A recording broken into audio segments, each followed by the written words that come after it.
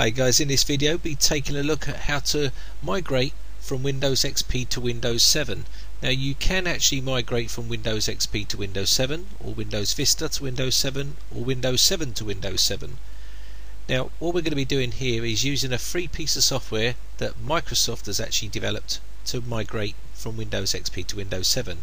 Now you've got to bear in mind that Windows XP never had that actual migration tool built into it when it was first designed, so they've actually brought a tool out to actually migrate it across. Now Windows 7 has got this tool built into it now, so we can use this tool to actually use it to migrate Windows XP.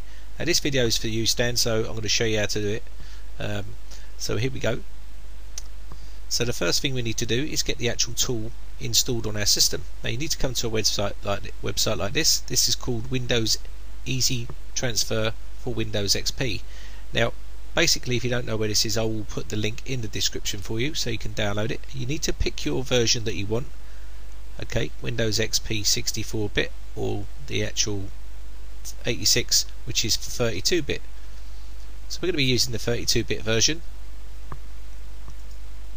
I'm just going to quickly install this quick. I'll bring that down there and install that for you. It's pretty painless.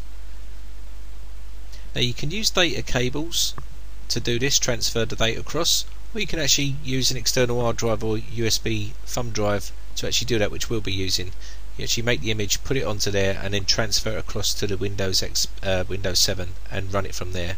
You'll see a little bit later, further in the video. So now we've downloaded that, we can do away with this.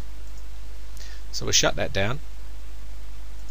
Need to come to the actual program. Now if you look down in your programs, there's not much here. You'll probably have a lot more in yours because this is a fresh install, but I just wanted to show you.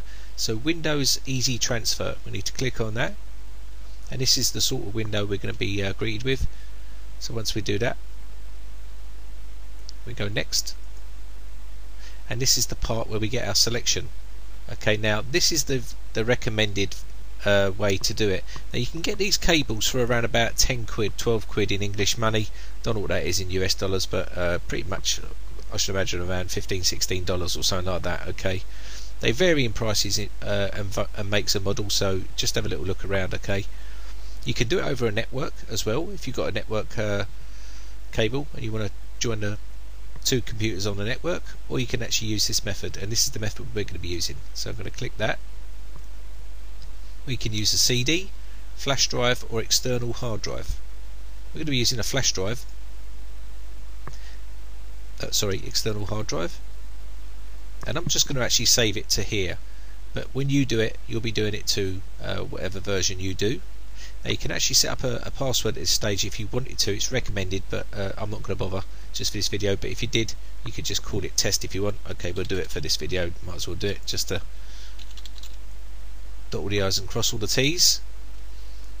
And basically we're going to leave that as it is there and go next. Okay, we're going to do all user accounts and files and settings. That's not the one I want to do. Or you can come to advanced options.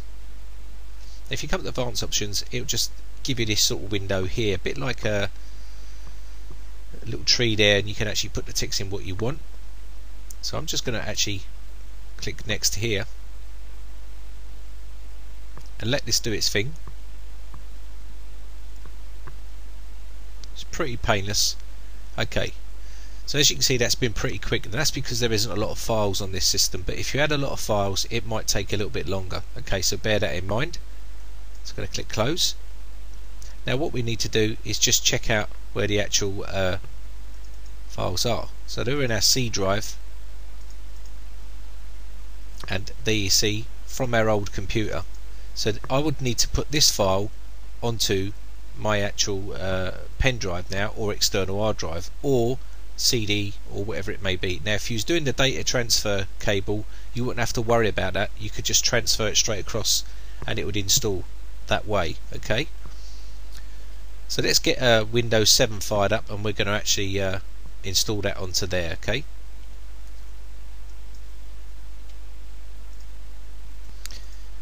okay, so here we are in Windows 7 now, and what we've got is I've taken the folder that had the actual image from Windows XP. Now yours will be a lot bigger than this, but I managed to get the image onto the actual in the folder onto my external hard drive, and I've now plugged it into my Windows 7 machine.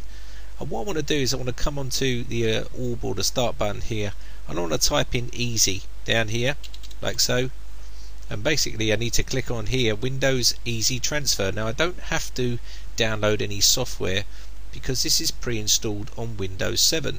Okay, so we need to just click on this, and it gives us this little box here, and here it will say basically you can transfer user accounts, documents, music, pictures, emails, internet favorites, videos, and much more. Okay, so what we need to do here is go next, and this is the same sort of scenario. It gives us the three options that we've got, basically the cable transfer or the network, and then the external hard drive or USB flash drive. Okay, so I'm going to be clicking on this bottom one. Now this is where it says which computer are you using right now. This is the new computer. Now say you've got one computer, you would obviously click on this one here. Okay, so we're going to click on this one now, and it will say the next thing is how Windows transfers already saved file, blah blah blah blah blah. We're going to say yes it has, because we know it has saved our file because we've got it here on our desktop, but we could also have it on a CD, USB, or external hard drive, or whatever may be. Okay, so we're going to click yes here. It gives us this little box here now, and then from here we can actually pick the location where it is.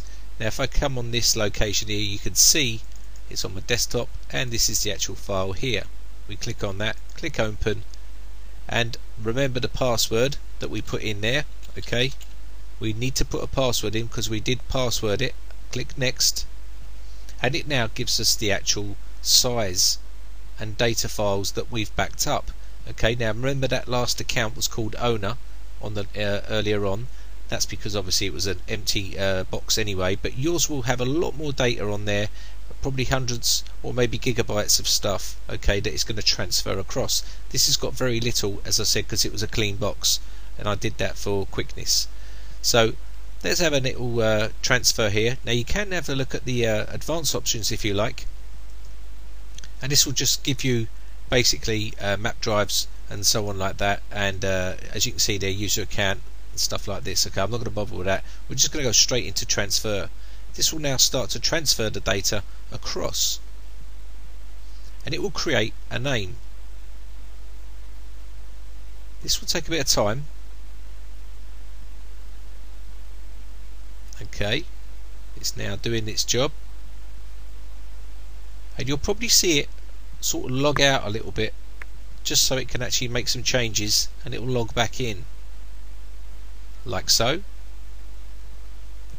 Now yours will probably take a little bit longer than this, but bearing in mind this is only a small transfer across, and it's pretty simple. Now you can see here what has been transferred if you wanted to, so we're going to do that, and it will show you 31 documents. Yours will be much more than that if you've got loads of programs and loads of documents, so you can actually look at the programs. As you can see, there's nothing in there hardly, but if you wanted to look at yours you'd probably have a lot more. Okay, so we can close this off now, and it wants to restart. Okay, so I'm going to restart that, and then I'll see you back on the desktop.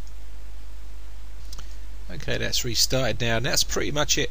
As you can see, we'll have all our files here that we wanted, and if I wanted to do a report I could actually just type down the bottom here easy, and this will bring up our Windows Easy Transfer Reports. Click on this, and this will open this up. Just say yes to this, and this will give us our reports. Now obviously we've just looked at these, but that's how you can get back your reports and have a look at what's actually been transferred. Okay, and it's all gone in just fine. Okay, so I hope you enjoyed this video. My name is Brian from Britec.co.uk. If you enjoy these videos, please remember, just like standard, hit the subscribe button, show your support, and also head over to the forum. The link is down below right now, and you can nominate videos on there just like standard, and I'll do my best to make those videos for you. Also we have a Ventrilo chat room there if you fancy jumping on there and having a little talking about chat or tech chat or anything like that. Just head over there and sign up, and it's free to get on there. Okay, so my name is Brian, thanks a lot. Bye for now.